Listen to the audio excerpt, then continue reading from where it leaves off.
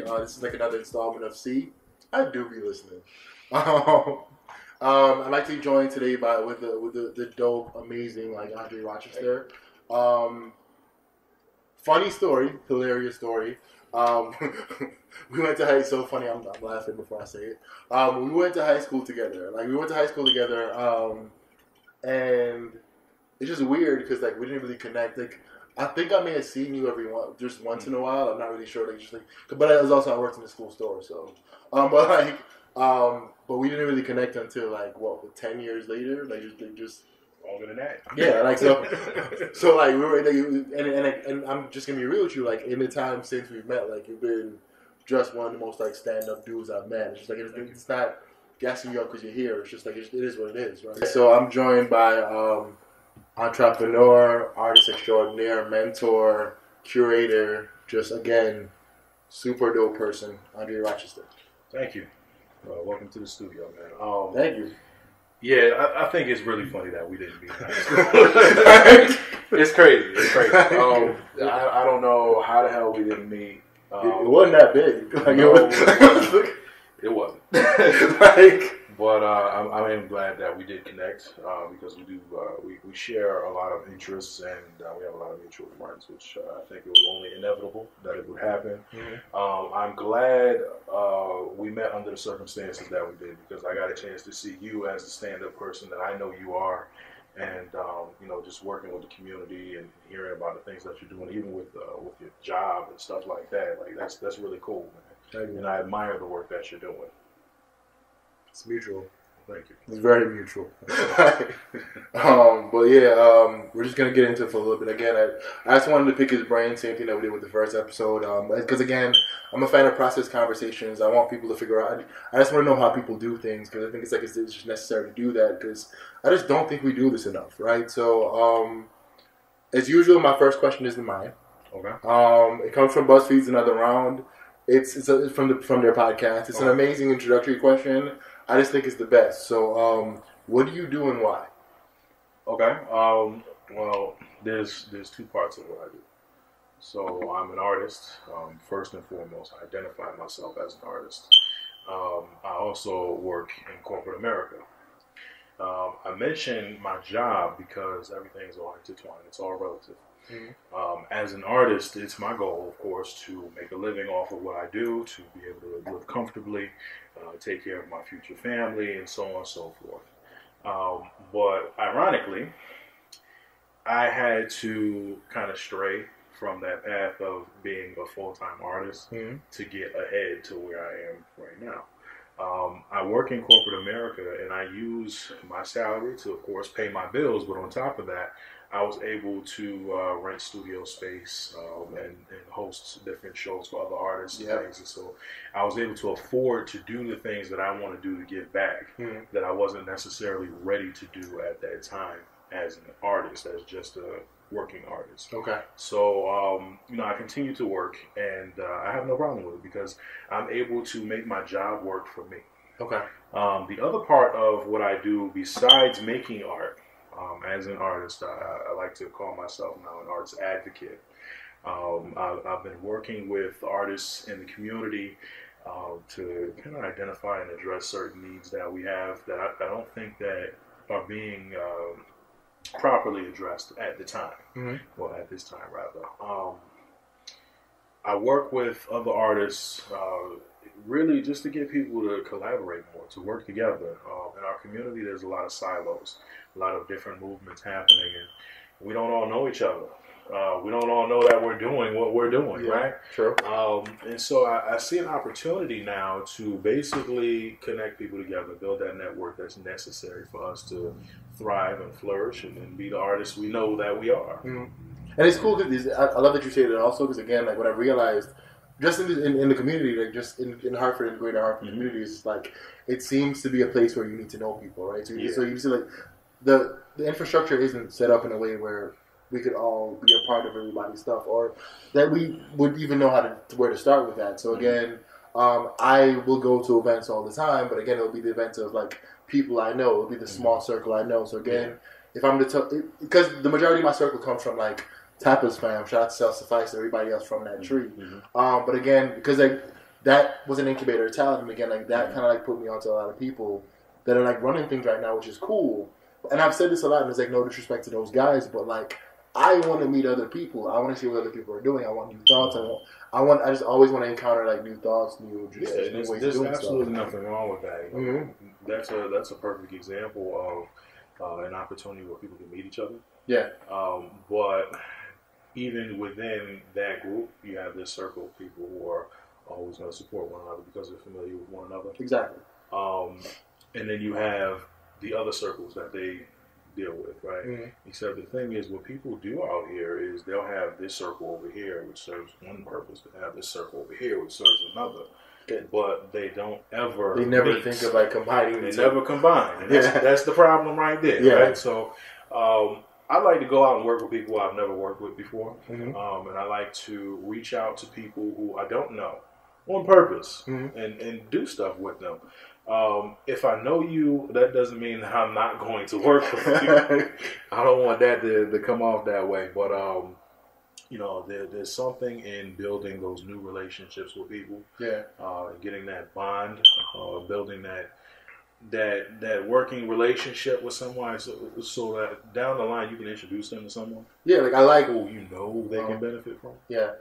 Like I'm famous for saying that like I like being a plug as far as like I like knowing what people do and knowing what people want to do, and I like to know what people want to do so I can connect people to people who can help them do it. Gotcha. Like so again, I'm a fan of that as well, and again like it's I don't want to say that things are stagnant, but I really love like being in some of the rooms that like. Because again, like full disclosure, I'm a part of like some of the groups you're speaking about. So like, it's cool to be in some of those rooms and see people who like and get perspectives from people I just never met before, and like see how amazingly talented they are and how they rock. Like and just knowing that like from that will come opportunities. So like that's amazing to me. But again, just generally like how I know you spoke as far as like just being able to like just to mentor and like, but again, like what does it do for you on like either part? Like, because we brush on the why a little bit, but I just want to know like a little bit. Is there anything else you can add to that? I think that as we move ahead, no matter what we do, doesn't matter if you're in corporate America, it doesn't matter if you're an artist, it doesn't matter if you're a musician, whatever.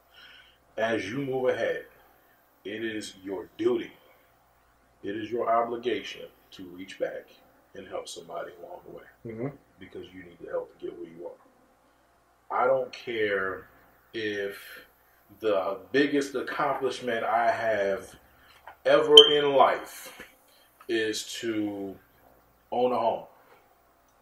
And that's all I got to say for myself as far as my arts and everything is going.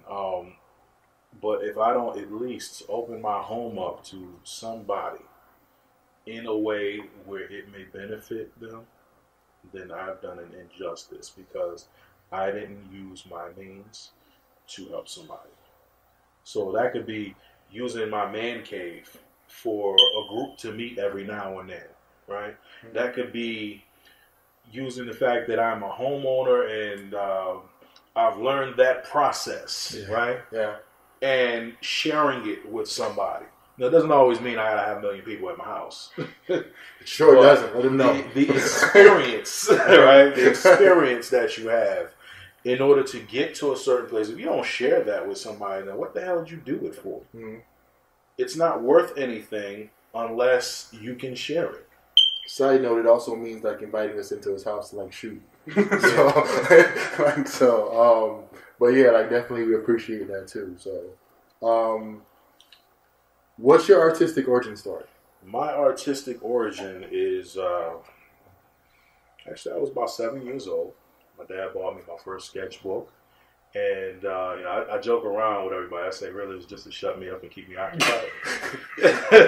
So, sure, there are other benefits to that too. Exactly, right. So, needless to say, I took it and ran with it, and I just kept drawing and there were more sketchbooks and more sketchbooks, and I just kept pursuing it. But the most important part about my story, at least from where my artist origin is that I went through a lot as a kid, and it was art that helped me get through it. My mother had multiple sclerosis, from when I was 10 years old up until she passed away when I was 16. Okay. I had to take care of my mother. I had no outlets. I was by myself. I didn't have much in form of emotional support. So I had a sketchbook. And had it not been for me doing my drawings and stuff and really learning that skill and putting time into that, I would probably be going down a different path than what I am right now. Okay. That is the number one reason why I'm an artist today. Had it not been from that experience with my mother and literally having to grow up quickly, I would like to say become a man early, I would probably not be taking art seriously. Now, the benefits of me putting that time in, of course, is that I got good responses in school, and I was the kid who passed all the art classes and didn't do so well in math and science. Yeah. But hey, it worked out for me. Yeah, it worked out for me. I got really good responses during high school, and people really seemed to latch on to my work. So I decided, you know what? I love doing this. I'm going to keep doing it. Mm-hmm. And I got involved in some after-school programs, and I got involved with some mural projects where I was able to work with professional artists and learn the process of actually developing a real solid piece from start to finish that would be public. And I did one for, it was an immigration center in downtown Hartford. Yeah. Which unfortunately it's been taken down since, but we're talking like it was 15 years ago. So should I not take the years? Yeah, it was. We'll say it was junior year high school. Okay. I did it. The other mural was for Catholic Charities in one of their locations in Hartford, and I got a chance to work with a very, very highly respected artist in the area. Those experiences taught me that being creative and being an artist is okay, because I can take this and do something with it. Mm-hmm. And so from there, I decided that I was going to go to school. I started off as a graphic design major. That quickly changed. I just didn't want to sit in front of a computer. It just wasn't. It wasn't from feel. Yeah, I like to feel my art. Mm-hmm. I like to get my hands dirty. I want to do something in that process. Not just sit in front of the screen and click a mouse. That's not to say that there's no creativity in graphic design. Mm-hmm. There certainly is. But I needed that physical aspect of it more so than the mental part of creating the work. Mm-hmm. So I chose illustration, where I could take that graphic design background and I can apply it to a more physical, tangible form of art. Like I can get that in like a lower scale sense. Because again, I'm a writer, and like nothing does it for me more than pad and paper. Mm. Like pad and paper, just because again, I can type because my stuff doesn't get to the computer till like way after it's done. Mm-hmm. So I get that too, as far as like wanting to feel your work and just feel real. Does art still have the same therapeutic value to you? Always, okay. Always. It never stops. Art is therapy. It keeps me sane. It keeps me grounded. I'm able to come in the studio and just let go of everything, all the stresses of the day, and just enjoy myself, because I'm doing something that I love. Yeah. And there's nothing more therapeutic than doing something that you love and that you're passionate about. Regardless of whatever it takes for you to be able to do it. Once you're in that room and you're able to do that task or that craft that you've been working on, that you just love, mm-hmm. everything else doesn't bother you. So, when I'm in the studio, that's my happy place. It's my zone. If we had to quantify it, like what's the average time spent on? I don't know, this is hard because they're different sizes, different canvases. Like what's your, just so we can quantify the work being done. Mm. Like how much time are you like locked into the cave? Wow. So as far as how much time it takes to actually do the work, it really varies. I've done pieces where it took me 3 months to finish it, because I just had other stuff going on. Mm-hmm. I've done pieces where it took me 1 week. Right. Sometimes I work slow, sometimes I work fast. You know? Sometimes I lie slow, sometimes. I was on 125 with Saint Nick.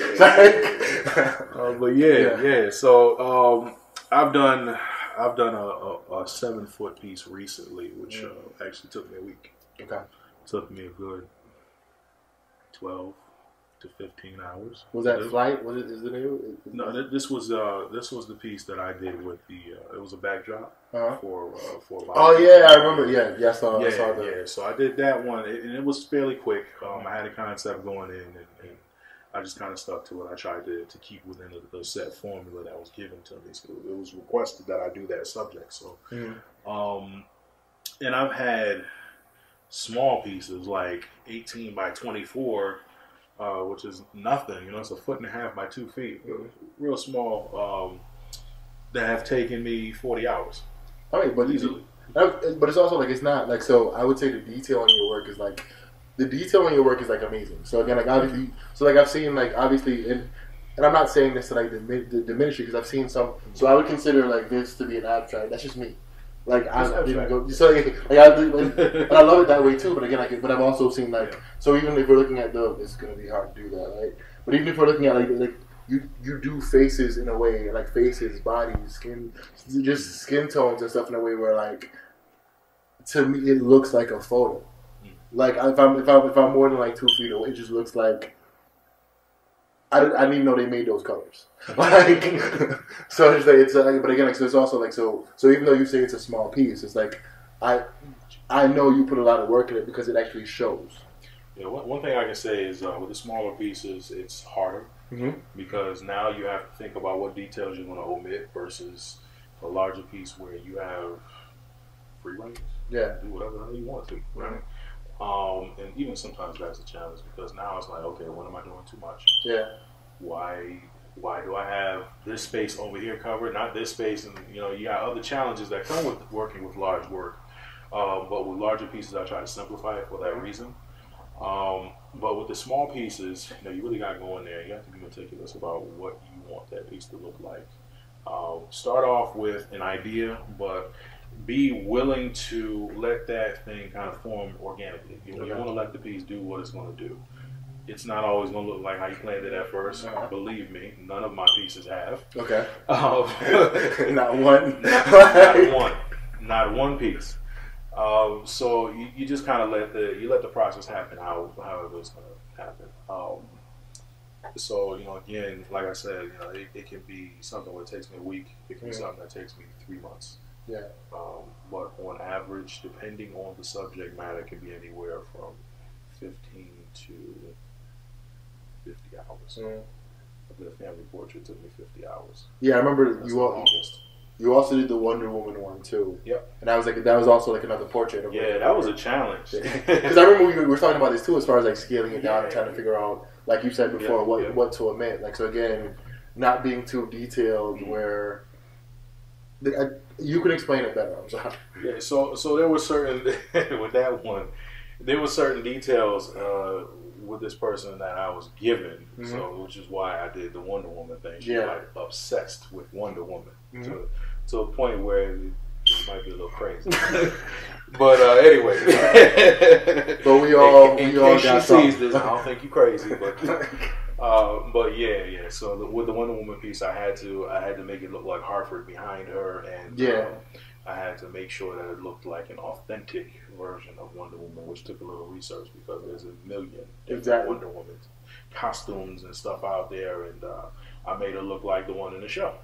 So a lot, and that's the thing. Like, so again, you're working with a piece where, like, with any one factor, a lot of things are going on. Yeah, I mean, the only thing that really was her, you know, physically was bust up. Yeah, the bust up. Everything else was made up from my head. So it was a bit of a challenge to do, and you know, I did have to extend my time a little bit on that because I wanted to get it right. Another thing about me is if it ain't right, you ain't seeing it. I respect that. Plain and simple. I don't care when you needed it. If it ain't right, you ain't seeing it because I don't want to put anything out there that I'm not proud of. That's a portfolio. Like, I get exactly. Exactly. And it's so like, and also like what I thought was impressive about that piece was just the general hubris to draw a person, like to paint a person. Like you don't have to. So again, like you, I do stick figures all day. That's what I got. Like, but it's just. So again, like going back into the time, like just the time that you need to spend to get the detail to like take these colors and make someone and replicate somebody's face. Yeah. So with portraits and just drawing and painting people in general, I like the challenge. Mm-hmm. I love it. There's no two people that look alike. Even identical twins have something different about them. And as the artist, it's my job to find that something different, so that I can capture not only their likeness but their personality. So they know who it is. Exactly. I actually started off doing abstract. I know you pointed out the piece back here. That's probably about 7 years old now. Still fine. The other part of it is in the other. Yeah, I saw it. Yeah. But I needed something that was a little different, and so I got into portraiture, and I did a self-portrait. And it was actually when I had dreads. Yeah, the one with the clouds and stuff in the background. So there's a whole long story about that portrait and some of the other stuff that I did. But anyway, going back to your question, I did that portrait, and I moved on to doing people because it was so well received.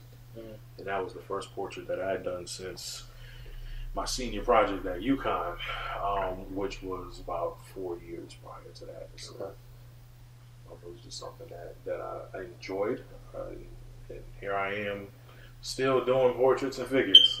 I just enjoy it, man. I love it. Side note, what y'all need to know is that like I only rock with people who I'm a fan of, right? So we're talking. I be knowing these pieces, like but yeah, like when did you know you could do this professionally? When it's funny, I've never told anybody this, but when you find yourself meeting adversity, not just the challenges that go along with pursuing a dream, but when you find yourself meeting adversity, people are trying to tell you you can't do it, and you find yourself not being able to stop doing it, that's when you know you need to do it. Yeah. Plain and simple. Okay. My entire time in college was spent with a particular individual who was very close to me telling me that I should do something other than be an artist. So imagine your entire time in college. All years spent in college.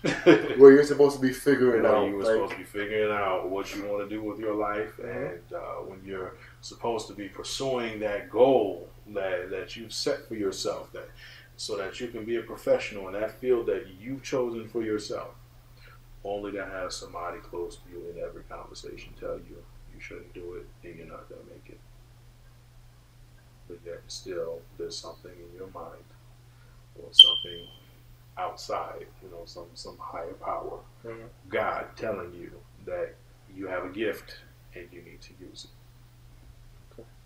So for me, it's about following what I feel is my calling and finding a way to do that without putting myself or my future family at risk. I say future family because I'm engaged, of course, but I want to thank you. I want to make sure that no matter what I do, my child, whenever I have a child, sees me working as a professional artist. So I'm going through all these struggles and challenges now to make sure that happens.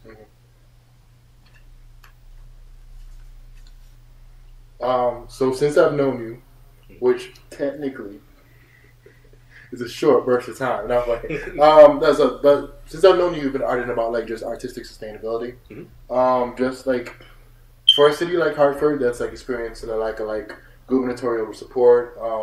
People are being fired. Money's being like reallocated. We're also being told that money isn't here. Like, what steps do you think, as someone who is like in a sense, want a mentor to an arts advocate? Like, what steps do you think need to be made? And that's like from anyone. So, this is my first steps into getting into arts advocacy. So I am by no means an expert in it. However, as an artist, I know what I need. Yeah, I was gonna say, like, that's like literally all you need to tell. Like, that's I know what I need in order to thrive. Right? But that's my thing. Like, you being an advocate, you being an artist advocate at the very core is like you being an advocate for yourself. Exactly. Because again, if you know what you need as an artist, you know what other people need. Exactly. You know. So again, and the key to it though is to acknowledge the fact that you know what you need, and that you don't necessarily know what other people's needs are, because there are different types of artists than a visual artist. I know what it's like to be a painter and a certain support that I need as a painter. I don't know what musicians need. I don't know what the theater needs. I don't know what dancers need. These types of things are foreign to me.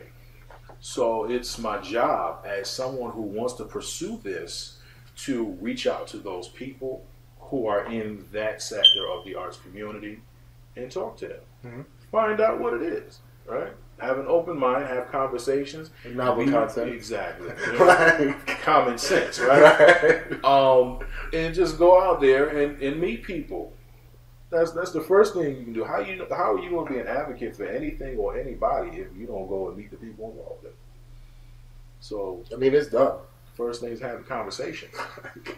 Have those conversations. That's it's been working for me so far. I'm confident that over the next year or two, some things are going to change for the better within the Hartford arts community, and I'm also confident that the artists are going to be the ones to make that change, because we have to be smart. The funding, unfortunately, it's not there.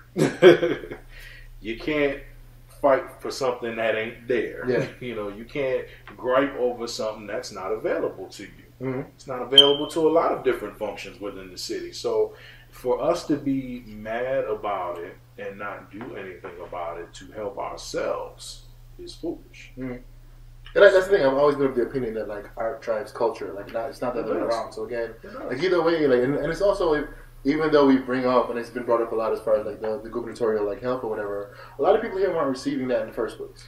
Exactly. I never received any help from the state. I didn't receive any help from the city as far as like grants and stuff. I've gone to workshops and programs that may have been funded by the city, but I didn't directly receive any monies. And so I've kind of had to figure out, how am I going to do this? I couldn't get a grant for whatever reason, so what am I going to do? Yeah. I ain't going to stop painting. I'll figure that shit out.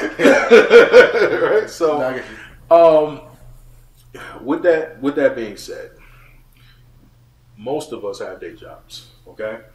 Most of us are required to use a certain skill set within that day job, okay? For me, I work in quality assurance, right? I used to be an internal auditor at one company. I am now a procedure writer in another, okay? The skills that are required of me in the workplace, I can apply directly to this situation, not necessarily what I do as a painter, but as an advocate, I can analyze a situation to figure out what's the problem and try to get down to root cause and corrective action. Like, I was gonna get to that further too, like because again, it's because again that's been something you've preached like for a while, like it just like so again, a lot of times we see each other as artists and like that's it. So like we completely discount the experience of like the job we're working 40 hours, 50 hours, 60 hours. Like I said, it's all relative. It's all valuable. You have to make your job work for you. Now it's that opportunity to make our jobs work for us. Whatever it is that we do. If it's retail, then you're in sales, right? Yeah. If you're good at selling stuff, why not sell yourself? Exactly. Yeah. So, but that's the thing. Like I think there needs to be like some level of asset mapping, right? So as far as because that's the thing. Like so again, if we're speaking about just an entire community of people who are artists, one, but two, who also have like infinite amounts of skills, whether it be like from places that they work or just stuff that they've majored in. I think that people in our arts community don't realize the amount of skills that they have. And I say this because we don't always think about what we do for a job. Like I said, most of us have day jobs, but a lot of us, we may feel that working that day job is just so that we can survive because whatever we're doing out here isn't supported. Mm-hmm. Now, what happens when you use your day job to provide the support? Yeah. Then what happens?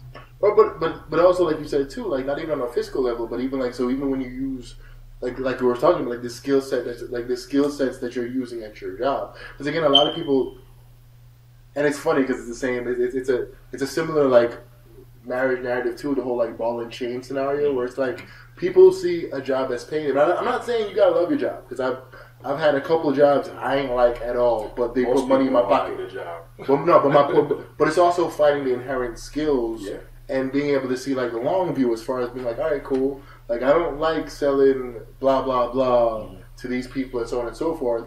But again, to your point, like how do we like there are inherent skills there. So again, because I did sales, I'm a great public speaker. I know that. Like I can do cold calls, I do whatever it is because again, I'm great as far as lobbying for myself. I'm great as far as like just figuring out one, how to approach people, how to have conversations with people, how to figure out what you value so I can like pitch stuff to you, right? So again, these are inherent skills I got from a job I didn't like. Yeah. So it's like not being wrapped up on the fact that you have a job you don't like, but trying to figure out what you're getting from that job that you may not like. Yeah, I think once we realize that, then we'll be able to do workshops and teach people how to identify those skills that they have and teach them how to tap into that. But I really think that artists need to do a self-assessment. SWOT analysis? Yeah. Why not? Why not do it? No, you're right. Why not? And figure out what it is that you're good at.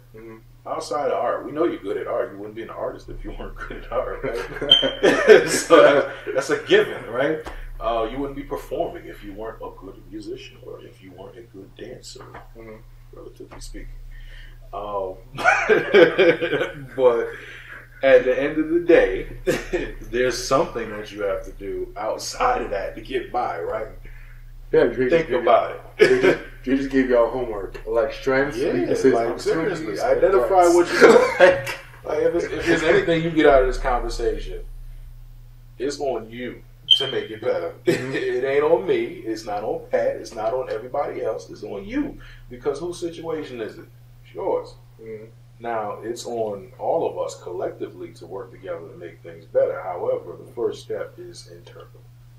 You identify what you have as a skill set that may be helpful to that cause. And you're already artists, so you're already existential. Exactly. Like you're already existential. Like art's inherently an existential too. Seriously, like it's an evaluation of self and circumstance. Like that's just what that is. To continue that though, you're an artist, you're a mentor, you're a curator, and everything else that you want to tag to that because I know there's more, right? So, how do these skills align? And how do they feed you on a spiritual level? So I've always, going back to that, it being our duty to give back and to bring people with you. I've always wanted a storefront gallery where I help out up and coming artists. I've always wanted that from the beginning. That's what I wanted because I've been in situations where I was turned down and told that, oh well, I have to know that I'll be able to sell your work in order to show you. Or I only deal with artists that I've dealt with for 20 years, right? I've actually heard these things from people. Now, how am I supposed to get ahead if these are the only people out here? It was a 20-year vetting process. Yeah, like seriously, I don't have 20 years. Right? So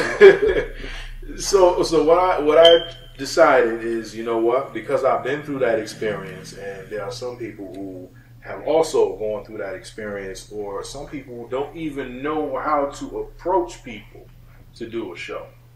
I want to take it upon myself to provide that opportunity. I want to work with people to do art shows. Of the people that I've curated for over the last 6 years, there was only one show that I did where it wasn't their first time showing. Okay. So out of all these artists, I gave them the opportunity to have their first solo show. It's not about having the prestige of being in a gallery. I wasn't in a gallery. Mm-hmm. You know, some were in my studio, some were in a commercial space that a friend of mine rented. Some were actually in a gallery space. But I was able to provide that to somebody and give them the same feeling that I had when I had my first solo show. Mm-hmm. There's nothing like seeing your work on the wall presented in a professional manner and having people come admire it and getting that feedback. You know, not everybody's gonna like your work, so don't go thinking that. But getting the feedback from the general public, from people you don't know, and having them like your stuff is different from your family telling you, "Oh, he's so talented. Yeah. Oh, that's so good." Right? That's a completely different experience. It means more when it comes from people you don't know, because they're not telling you because they love you. They're telling you because they literally like the work. And that's all they know. And that's the cool thing. Like it's a very necessary rite of passage. Yeah. Like, so again, like just so you making it like easier for, because again, one of my best friends is one of the people that you curated, and it was phenomenal to me, like how easy you made that process. Yeah, I don't make things difficult. Mm-hmm. If I see that you're passionate about what you're doing and that you have drive to actually get somewhere with it, I'm not going to give you a hard time at all. Mm-hmm. I did have one artist, though. Okay. There was one artist who he wasn't confident in his work, and so he kept kind of prolonging the process of having a show until one day he told me that he wasn't sure that he's actually ready to do it and that he wanted to cancel on me. So, that situation was a little difficult. Mm-hmm. I actually had to keep pushing with him and got to a point where I did eventually get angry with him and tell him, "Look, man, you're gonna do this damn show. You ain't gonna waste my time." Right? Yeah. But it wasn't a situation where like I was cussing him out or nothing like that. It was like I had to be very stern with this person. Like we put work in. It's one of those things where you know you have a skill, but you don't know you're talented. I see skill. I see that you're talented, and I know for sure that you're gonna get great response. Okay. So I want to push for you to do it. So I was gonna say, like, so when it comes, so how do you tackle that? Like, so if we're at a point where again you see it, because that's the thing. Like, full disclosure, like I was sitting on a chat book for a minute. Mm-hmm. They're like, and it's just like, and if I'm being real with you, like obviously I had my supporters and stuff, mm-hmm. but like I was sitting down on it as well. Like, and we had a conversation in this parking lot. Mm-hmm. I remember that. Like we had a, like, and like if I'm being real with you, like that actually helped move the process through faster. So like so I can speak to being the person, or like being in a position where I knew what I had was cool, mm-hmm. but I didn't really know how. You know what I'm saying? Like I wasn't. So again, like how do you? Because I know it's not your job to do the counseling or getting people to like see the inherent value of their work. But how do we? It's not my job to get you to see that there's value in what you do. However, if I'm going to, put on a mentor hat and curate for you and work with you to develop your work, it's my job to let you know that there are more people than you think mm-hmm. who are paying attention to you, and more people than you think that like your work. That sometimes getting over that hurdle of being shy and not wanting to show your work because you may not be confident in it just yet. Sometimes it just takes a little nudge to get you to be a little more brave. Put your big boy pants on, go out there and see what happens. Now, what this person I was talking about didn't know is that I've already shown a whole bunch of people his work because I like his stuff. Nice. I like his work. So yeah. I'm already talking about other people. So when I say you ain't going to waste my time, I mean you ain't going to waste my time. You know what I'm saying? Yeah. Because I'm investing something in you, right? Not to mention, it ain't costing you nothing to do this, right? So you may as well. You have a free show. Yeah, you may as well. And you gonna tell me that you ain't ready for it? Mm-hmm. No. No. So, and even with that, I wouldn't invest any money or anything like that into someone, regardless of whether it's $100 or $500. I'm not going to invest anything into you if I don't believe in you, right? So the fact that I'm working with you shows that I believe in you, like I believe in myself. I want you to succeed just like I want me to succeed. Whether it's time, money, any other type of resource, the desire to work with people means something. And I think that some people may take that little part for granted, while others understand the value of that. Do you think that's like a lost skill set as far as like, because it's very hard to, so like I don't want to say it's very hard, but like I don't see a lot of people who, again, like I said, do the process conversations, do the like informal mentoring. That will take the steps you have. So like again, do you think it's something that like, and I know this is like a self-serving question on your part, but again, like what makes you different? Because it's something that you can like pinpoint. What makes me different? I don't know. I don't even know how to answer that question. I don't really know what makes me different from anybody else who is either curating professionally or doing the same thing I'm doing, just reaching out to people and saying, hey, look, I like your work. I think that for me, the reason why I choose to do that is because I want to provide the support that I wanted. Yeah. And get that support. And get somebody to offer me a show like that. I didn't have that coming up as an up-and-coming artist. The first time that I had a solo show, it was because I was actually a member of a gallery at the time, and these guys were all my age. They're my peers, right? And we were meeting, and it became a requirement for us as resident artists in the gallery to have a solo show. If we're going to be residents, we have to be actively making work and so on and so forth, right? So with that situation, I had my show. I curated my own show. I hung my own show. But that doesn't mean that I didn't want somebody there with me to go through that process. That doesn't mean I didn't want somebody to teach me how to properly do it. Save you from some headaches? Yeah, I did have some headaches. Yeah. But yeah, man. Like, and when I say the support that I didn't have, it's not the support of my peers per se. It's the support from people who have been doing it for a while, right? It was great that my friends had this gallery going and I was a part of it from the beginning and everything. That's a wonderful situation. Not everybody's going to have that. Very few people are going to have that.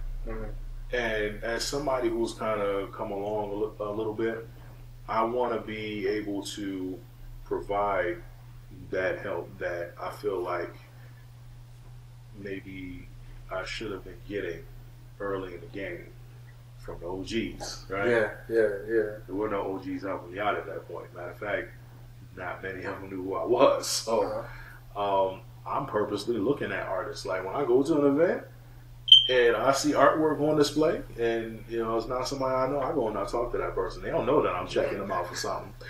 But it's crazy when you get to that point where like you're becoming the OG at this point.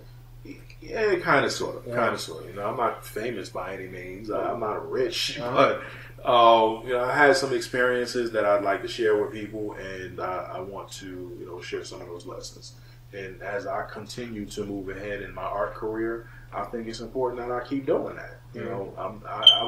I wouldn't say I'm OG status yet. I'm not even close to that. There's some people who are living off of their work, who are doing very well for themselves. When I get to that point, then I'll accept that OG title, but I'm not there yet. All right, so I'm always inspired by team success and building a collective, right? So I recently read, and a Cal put me onto it too. I recently read like the Wu-Tang Manual, and again, it's a book about like just process and like how just inspiration and mentorship and so on and so forth. Just how they got to like create something that solid that like made a lot of people famous and like made a lot of people like set for the rest of their lives. So, talk to me about Procreate. Procreate Artist Group. Okay. So first and foremost, I want everybody to know I am not the founder of Procreate Artist Group. Okay. Exclusive. I may be the guy who talks it up a lot. I may be the guy in the group who has been around for a long time. However, I am a founding member. Okay. Shayla Mora Hardy is the founder of Procreate Artist Group.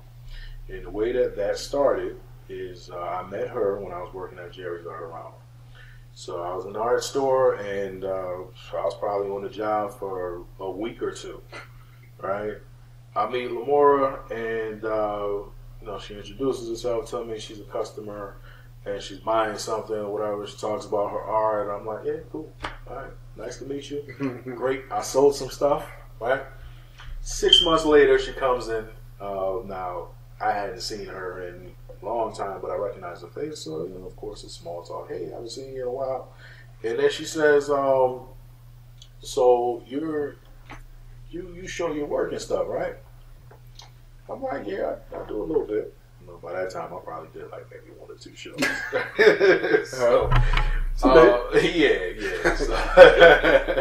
So she asked me to be a part of this show called Procreate. Okay, so Procreate Artist Group started as an art show first.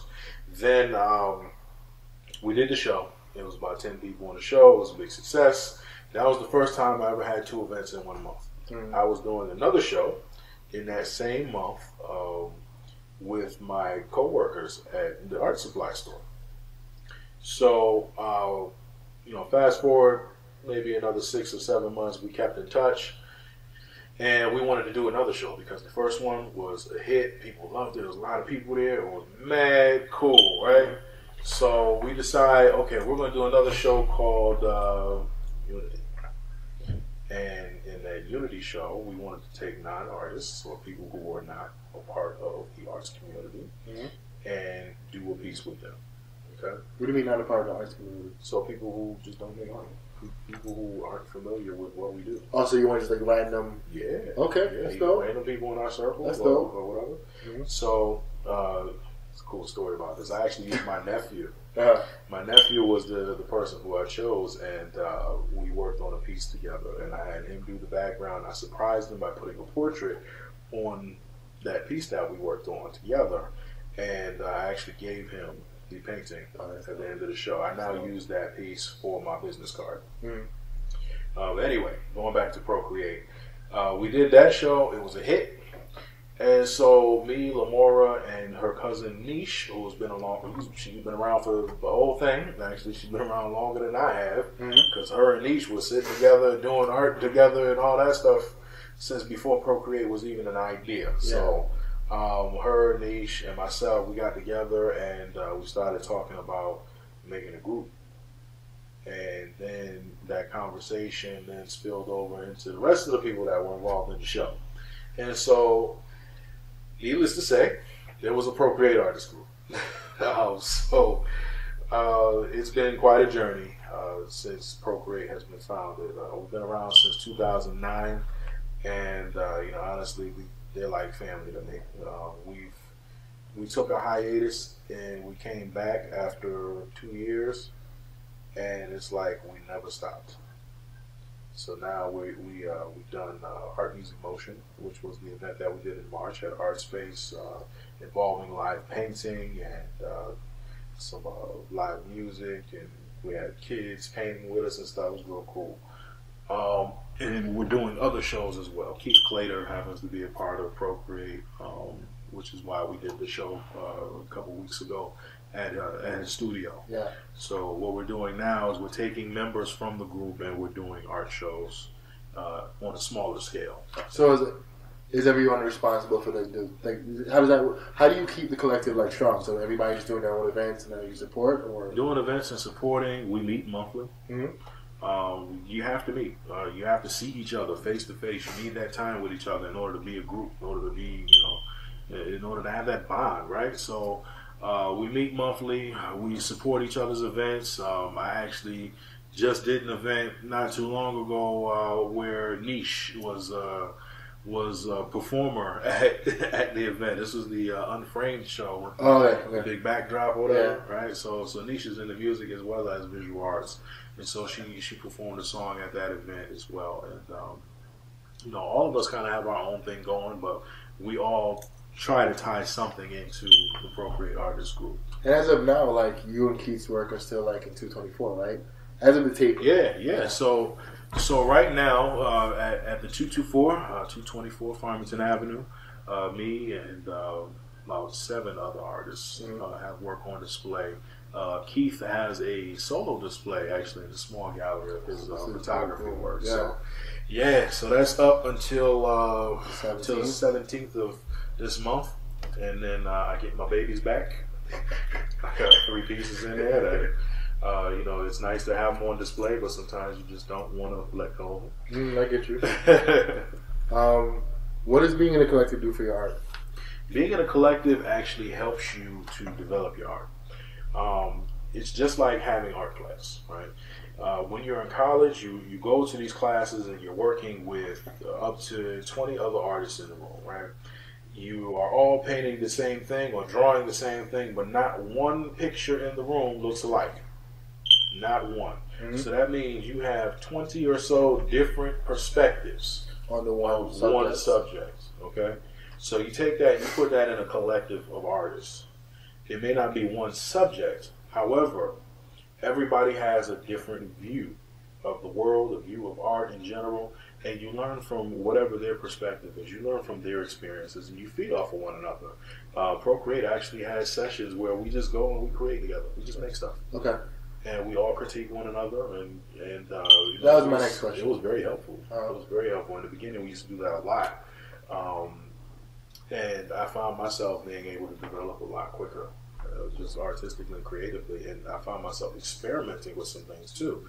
So we have mixed media artists in the group, as well as a photographer, as well as traditional painter, and then you have my work and we all bring something different to the table creatively, and so you're able to kind of explore different things and see how other people do what they do. And that's the coolest thing to me about a Procreate show. Mm-hmm. So again, like when it's just going into a room and seeing like everybody. So like when doing art space, I forgot the name. It was Art Music Motion. Like, so to go in that room and just see like again.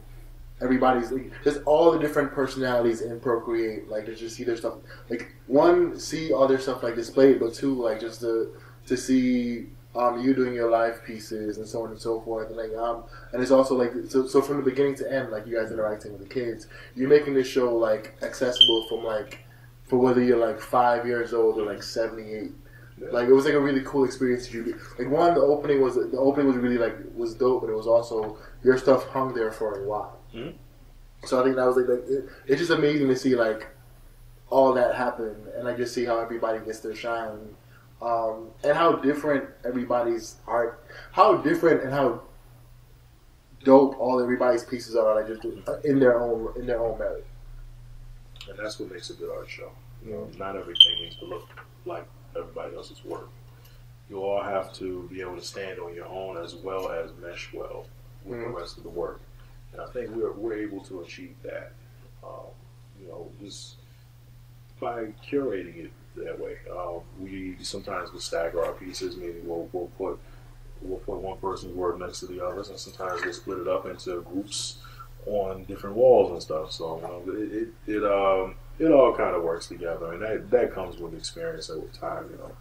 We all have been showing with each other for a while, so we kind of know how our work works with each other. Yeah. So we'll put ourselves next to certain artists because we just know my stuff is going to look works well right next to this person right, and vice versa. Right. So I only got 2 more. Okay. So in a Hartford Current article in 2014, you were quoted by saying, "I've done the starving artist thing. It's not fun. It's a fantasy." Obviously, we already went over it. The goal is to be sustainable, and it's to be sustainable, and it's just and to thrive off your art. Where are you with that? So let me first start by saying I stand by that quote because it is a fantasy. Yeah. In this day and age, there's no reason why you should be a starving artist. We're not in the days of Van Gogh, right? There's a lot of ways to advertise yourself. There's a lot of ways to make money. There are a lot of different avenues that you can take to get yourself ahead, right? Whether it's having a day job or just promoting the hell out of yourself on the internet. People do it. People make it. There's a lot more artists who are making money and thriving right now in this day and age than there were back then. Okay, so the whole idea of the starving artist is a cliche and it's a stereotype. And I think that it is my job and every other artist's job who's in this century to kind of get rid of that stereotype because it really shouldn't exist. There are artists who are doctors and lawyers. There are artists who are machinists. There are artists who are working in retail. The fact of the matter is they're all able to make money and do what they need to do in order to make art. But getting back to your question about where I am in that journey, I'd like to say that I'm at a point where my art does sell. I have work that I need to do for a client after we finish this interview. So commissions come in. I would like them to come in a little more frequently than they are. However, I'm not complaining because I'm still able to do the artwork that I love to do and not the artwork that I have to do. Stuff that you have to do is not necessarily your idea, right? Yeah. It ain't coming from you, so you have less of an attachment to it. But the fact that this person in particular is giving me a creative license means I can do whatever I want. Yeah. So I'm not really complaining about this guy. He's a great person. He's purchased work from me before. So what I think I am as far as my journey is concerned, I'm at a point where I know what it's like to sell your work. I know how it feels, but I haven't necessarily identified a certain set of people who are my client. And that is the hump that I need to get over. I don't know who my client specifically is. I just know a lot of different people purchase my work. I've had educators. I've had other artists purchase my work. I've had people who are engineers purchase my work, right? White people, black people, Spanish people. It really, it's just like it's everywhere. It's kind of all over the place. I haven't identified a specific niche for my client base, and that's been a challenge for me for the last couple of years. And so that's why I'm still working a day job because although the art sells, it doesn't sell frequently enough because I don't know who the steady client is. I need those collectors.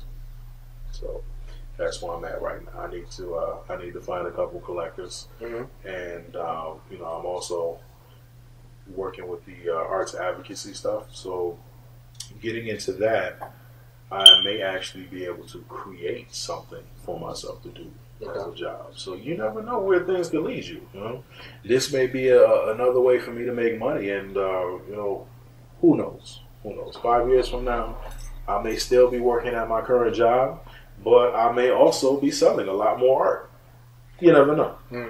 5 years from now, I may have quit my job, and I may have that $20,000 piece that I'm working on for some rich guy in New York who just likes pretty colors. I don't know. But what I do know is I won't stop making art. It doesn't matter to me where I am in life. I'm always going to make art, and that's just what it is. So I'm cheating because my final question is a two-parter. Okay. One, what do you tell your 7-year-old self about just trusting the journey? And two, just to anybody, it's not necessarily like a second question, but just to anybody else out there who's like in the grind, like just trying to figure out just how to get where they want to get in this art thing. Like just, it could be the same piece of advice, but again, just like what do you tell those two bases. What I would tell my 7-year-old self about the art journey, I'll put my DJ Khaled hat on. They don't want you to do this. They don't want you to succeed. They don't want you to prosper. They don't want you to make art. And they certainly don't want you to do something better than them. But they can't stop you. Plain and simple. Stay away from them. They can't stop you. Nobody can stop you from pursuing your dream but you. And it's your decision to stop that pursuit. Right? I would tell that to my 7-year-old self. I would tell that to anybody else that's out here trying to pursue any type of dream for that matter. Nobody can stop you from doing it. Only you can. And it's up to you to find the right route to take. There are a number of different things that you can do to get where you want to be. Don't just focus on one path, because in life, you're going to sway a little bit. It just happens that way. That's how life works. You're not going to go down this straight and narrow path to that one particular point that you think you're supposed to be at. Okay? What's going to happen is it's going to be a bumpy road. There will be obstacles. There will be lessons learned. And don't be overwhelmed by the obstacles that you face, because the real value is not in reaching the goal. It's the journey to achieving it. That's where the value is. When you reach your goal, when you've achieved that objective, it's done. You finished. Then what? So value the journey. Cherish the journey. That's what it's all about. Message. And with that, thank you for hosting us. No problem. Anything you want to say? Do your thing. Visit www.andrerochester.com if you want to learn more about me. If you want to see my bio page, see my portfolio, see upcoming events, etc., etc. Also, you can go to procreateart.com. There you can find out more about Procreate Artist Group, and just look out for more community stuff. It's coming your way. You're going to see artists are going to be doing some great things over the next couple years, and it's not in spite of what may be missing right now as far as government support. Certainly not in spite of. It's because we need to. Plain and simple. Artists need to support other artists, and we need to learn how to lift each other up, so that when those funds do become available, and there will be a time when those funds are available, we're not only at a point where we're prepared to do something with that funding, but we're also able to build partnerships and working relationships with people in certain positions that we may not have seen ourselves with before. So that's all I got to say, man. All right, I know this can go on forever, but I'm gonna let you do your commission piece. I'm not gonna stay in your way at all. But again, see, I do be listening. Shout out to Honoree Rochester. Shout out to Kyle, who's always working on the stuff behind the scenes. No Apologies Productions, and we're out.